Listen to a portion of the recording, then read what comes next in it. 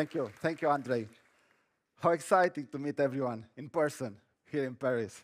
I'm Constantin, by the way, and I lead the web services team here at Elrond. We had the chance today to see new innovations and extraordinary performance and developer experience improvements at every level. The protocol itself, the VM, and the smart contracts.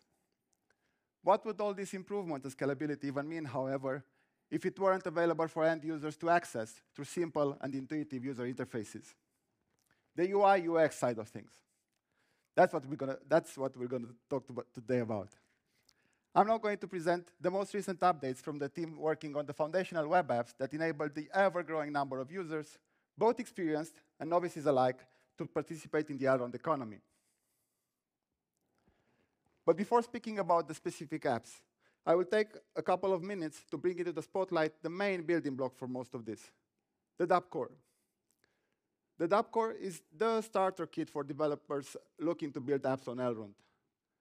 It has built-in authentication and transaction signing, as well as pre-configured APIs, so the developers can skip the boilerplate work and jump directly into building the unique business logic and the features of their apps. The new version of the front-end library, the 2.0, released just over 3 months ago, is a complete refactor that features a modular approach. Besides improving the developer experience, the new architecture has allowed for new, purpose-specific submodules to be developed. dApp-core Swap, an embeddable Maiar exchange swap solution, and dApp-core NFT, a starting point for NFT projects, along other things, are just a few of these examples. Using their respective backend services, these modules enable developers to kickstart the dApps they're working on. Other such specific modules will follow for sure, so keep posted. Another important improvement brought into the dApp-core is the new Maiar login. Based on the just released Wallet Connect 2.0, this brings hugely increases in stability and reliability of the Maiar app and dApps connection, both when using a desktop browser as well as using a mobile device. dApp-core is therefore the fundamental front-end building block used in almost every important app in the ecosystem, both internally here at Elrond and externally in the community. Coming back to the apps. The web wallet, alongside the blockchain explorer, are the first 2 foundational frontends ever developed at Elrond. A new web wallet rewritten from scratch using dApp-core is going to be released soon. The new web wallet aims to elegantly complement the Maiar app, and besides fulfilling the essential wallet functions, focuses on the smart contract and token interactions. NFTs are also a central feature of the new wallet, because isn't it? Everybody loves their NFTs. Once the release of the new wallet is complete, we will focus on the new security feature that was already mentioned, and you will probably hear mentioned a few times during these days, the 2FA. As many of you know already, there are in fact not 1, but 2 browser web wallets here at Elrond that we're developing.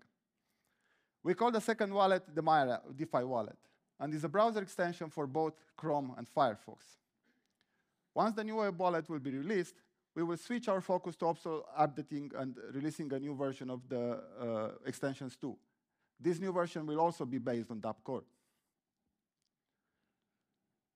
As I mentioned earlier, there are 2 foundational apps at Elrond that we built in the first day.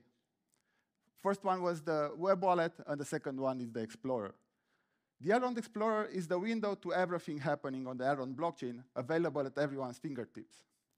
Day after day, my colleagues are working together with the APIs team to help shed light on the complexities involved in making systems like Maiar DEX, NFTs, staking interactions, and everything, and how they work. Important recent developments on the exchange include account balance history and charts, interpretation of token transaction, operation, and smart contract actions, visibility into the staking of every account labeling, again, just to name a few. Soon, we will also have the hero tags available on the Elrond Explorer, but don't worry, we will take the privacy settings into account.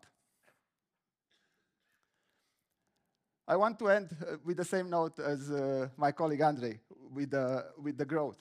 I will take a minute to speak about this very tiny but strategic project, which is the growth dashboard. It's come time to come and visit this again. We will soon release a new version of this dashboard, which offers a bird's eye view into the most important KPIs and metrics of the blockchain. This was it from me. I'm really excited to meet you all, and we are all really excited to see what you guys will build next. Thank you.